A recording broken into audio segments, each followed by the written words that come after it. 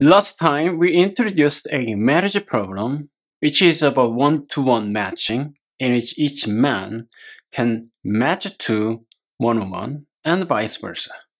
In this video, we are going to consider many-to-one matching, where one can match to many players from the other side. For instance, you have to have only one dissertation supervisor, but one professor may supervise many students. One of the most successful applications of many-to-one matching problem is to medical residents and hospitals in the United States. Let me give you some introduction.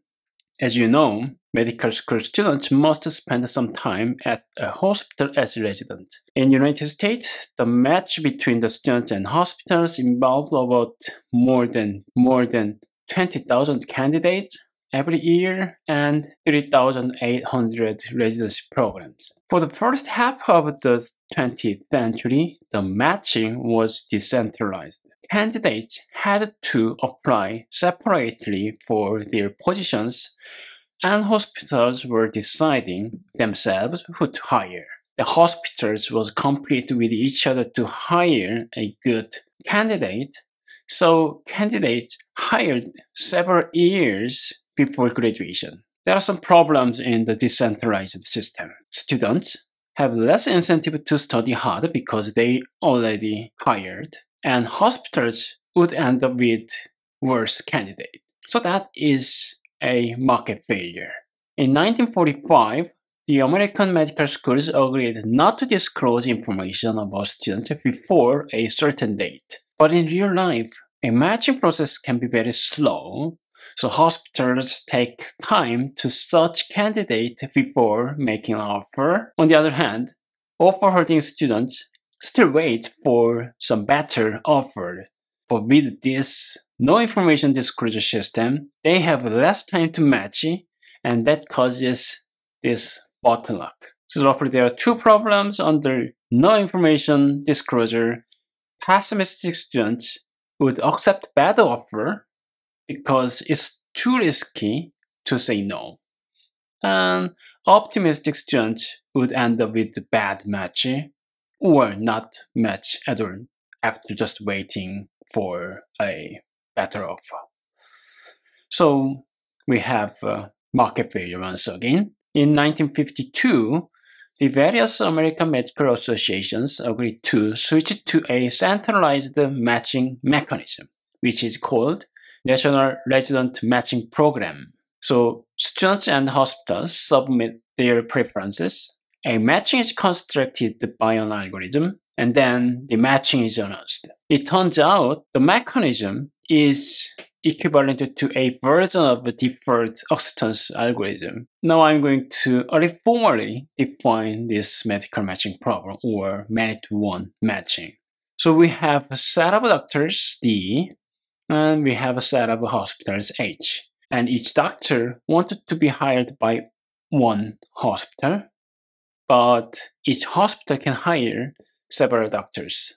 So we have some capacity constraint here. Each hospital H, there is a capacity QH that specifies a maximum number of doctors the hospital H can hire. As in the one-to-one matching, each doctor has a preference over hospitals and herself, which means the option of not being hired by any hospital. Since hospitals can hire several doctors, each hospital has a preference over set of doctors. So for instance, a certain hospital H prefers hire D1 and D2 over hiring D3 and D4. That could be possible. On the other hand, the hospital may prefer to hire just one doctor D5 over hiring two doctors D1 and D2.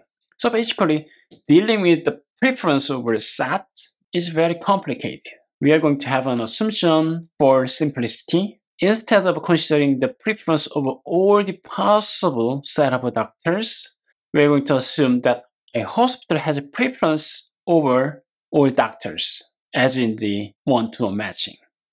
And then this preference over doctor induces a preference over set of doctors. For instance, if this hospital prefers D prime over D, then the hospital wants to replace D with D prime in any set of doctors that includes D. So for example, if a hospital prefers N to Bob, so this is preference over each individual doctor, then the hospital should also prefer to hire Ann and another Dr. Carl over hiring Bob and Carl. Now we can define medical matching problem formally.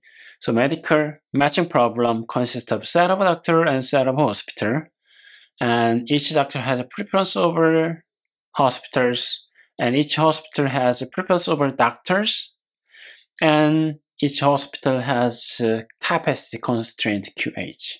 And a matching mu assigns for each doctor one hospital or herself, which means remaining unemployed. And for each hospital, the matching mu assigns a set of doctors within the capacity constraint. If the set of doctors includes the hospital itself, then the hospital is not going to hire any doctor. Now I'm going to formally define the basic properties. Individual rationality requires that each doctor should be matched to a hospital. Individual rationality requires that each doctor should be matched to a hospital. Individual rationality requires that each doctor should be matched to a hospital which she prefers over remaining unemployed. Each hospital should not hire any doctor if they want. A pair of doctor and hospital blocks a certain matching if the pair is not matched in the current matching and Dr. D prefers hospital H to her current match, and the hospital wants to replace another Dr. D prime in the current match by the Dr. D. And a stable matching requires individual rationality and no blocking pair and non-wastefulness. Non-wastefulness is a version of efficiency. It requires that there should be no vacancy unless no doctor wants to be matched to the hospital. So here we have an example. We have 3 doctors and 2 hospitals. The capacity of H1 is 2 and capacity of H2 is 1. So consider this particular matching D1 H1 and D2 H2 and D2 H2, D2 H2 and D3 D3 means unemployed. But this matching is wasteful because D3 can be hired by H1 and still H1 wants to hire D3 and that satisfies H1's capacity constraint. So this is not good.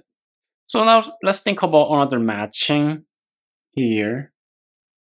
So D1 and H1 and D2 H2 and D3 H1. This matching is not stable because D2 and H1 can be better off by blocking this matching. So D1 prefers H1 over the current match H2, and also H1 prefers D2 over the D3. So D2 and H1, D2 and H1 can be better off by blocking this matching. Let's consider this matching D1 H1 and D2 H1 and D3 H2. This matching is stable because any blocking pair must include D3 And D3 can be better off by being matched with H1. H1 already hired 2 doctors, and D1, D2 are preferred over D3. So D3 cannot block this matching. So this is stable. So as I mentioned earlier, we can find a stable matching using deferred acceptance algorithm. Again, we have 2 versions of algorithm. One is a doctor proposing DA algorithm, and the other one is a hospital proposing DA algorithm. I'm going to explain this algorithm with an example. In the doctor proposing DA algorithm, D1 propose H1, and D2 propose H1, and D3 also propose to H1. And then H1 is going to choose 2 doctors within its capacity constraint and reject just one, D3. And D3 is rejected by H1 and make another proposal to H2, and H2 receive a proposal from D3. So that's the end of the algorithm. So H1 hires D1 and D2, and H2 hires D3. If we use hospital proposing algorithm, H1 choose 2 doctors, H1 to D1 and D2, and H2 offer to D1.